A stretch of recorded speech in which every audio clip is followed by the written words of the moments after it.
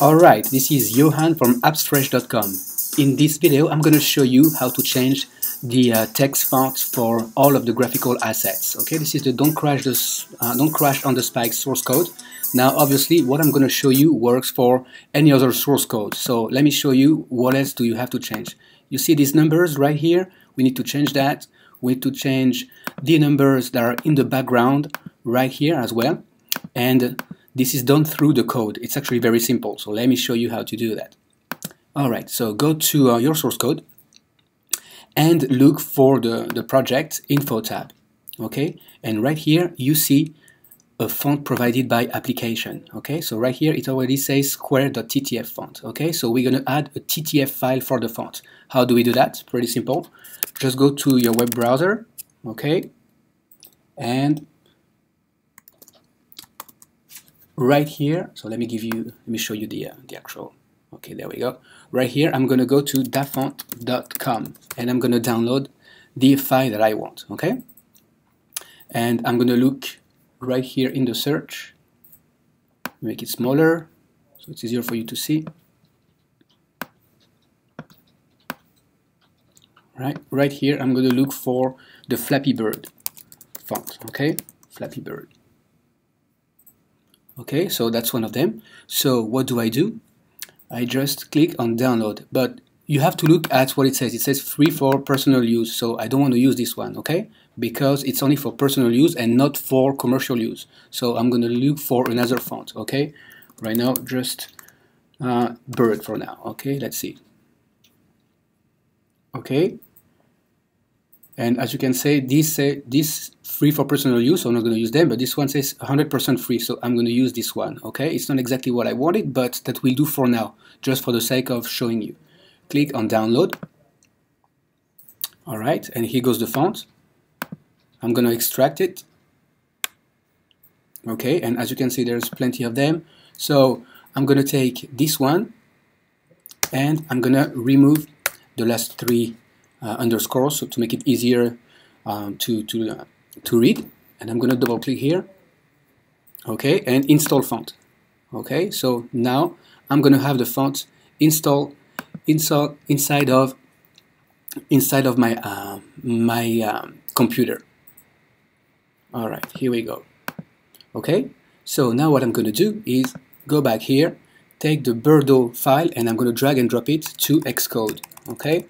So I'm going to open Xcode, and right here I'm going to drag and drop it. So I'm going to take it and just drag it in the resources folder right here. Okay. All right. Now it's going to ask me if I want to copy the file. Say yes, copy, and add it to target. Finish. Okay. So now I do have the file right here. So what I'm going to do is just copy the name and go back to the project. And right here under info, I'm going to add it to the font provided by the application. Okay, so I'm going to click on plus right here. That's going to add an item. Okay, and I'm going to just paste the name of it, birdo.ttf. All right. Now, what you have to remember is that the name of the file is Birdman. So that's the one you need to use. Okay, so the actual font name is Birdman. Okay, so I'm going to go to global.h file, and here it says define font name, and replace that with Birdman. Okay, make sure you just put it the same way as it is here, Birdman. All right.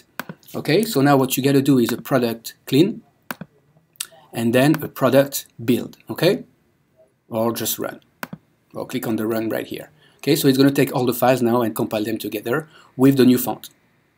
Okay, so you might have to play with the font size, because depending on which font you use, some font size are bigger than others. If you want to play with the font size, I'll show you exactly where it is. Okay. Meanwhile, this is launching.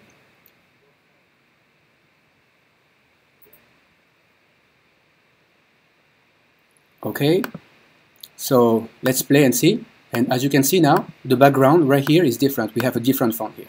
So as you can see, it's a bit too big because it goes around the circle, so we're going to have to reduce the size. That's pretty simple. As you can see here, the points are also changed. You see the color here, it changed, and here too. So we're going to have to put the font size a little bit smaller. That's no problem. Just go to the gameplay layer.mm file, and all the way at the top you will see a font size. Okay, so it's at 130. I'm going to put 100. Okay, and just run that. Okay,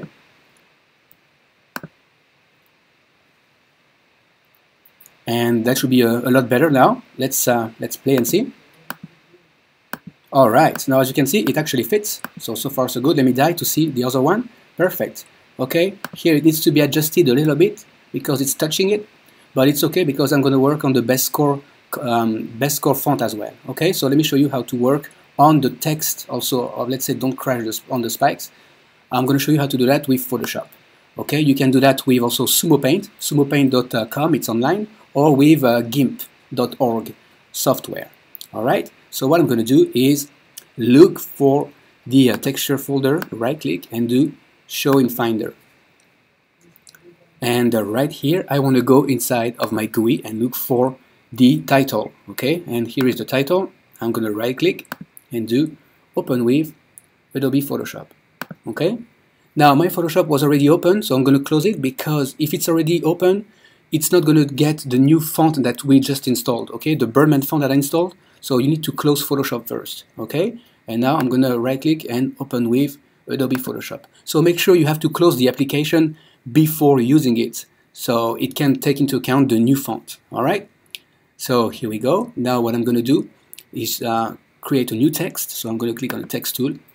Okay, and right here I'm going to start writing with a bigger font. Let's say 200 points.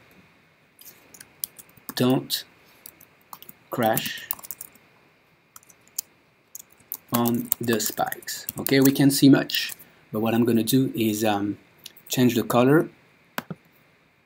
Okay, I'm going to use, let's say, a grayish color. Okay,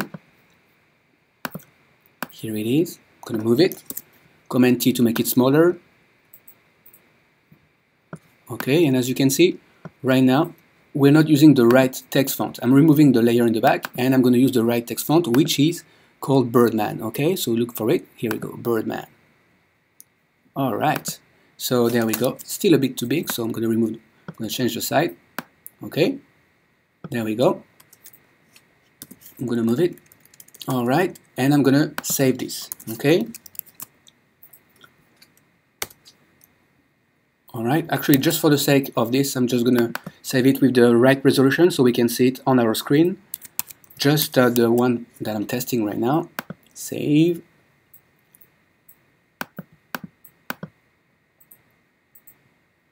Okay, it's right here, and the name is going to be FP-HD for the iPhone.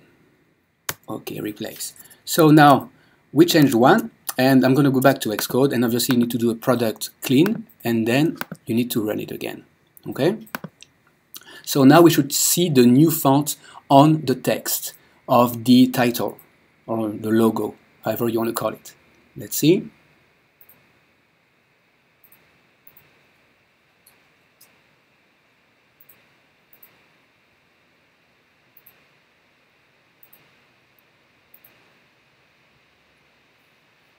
Let's close this, and there you go. We have our new title. So obviously you need to do that for the rest. For the tap to jump, you can change that or keep this one. You can apply any fonts you want. Let me die just to show you. So we have the new ones here as well, but we need to change the points and the replay and the rate. But it's that easy, okay? You just open these image files and replace that with the right texture. All right, thank you for watching. If you have any question, please contact info@appsfresh.com. Thank you.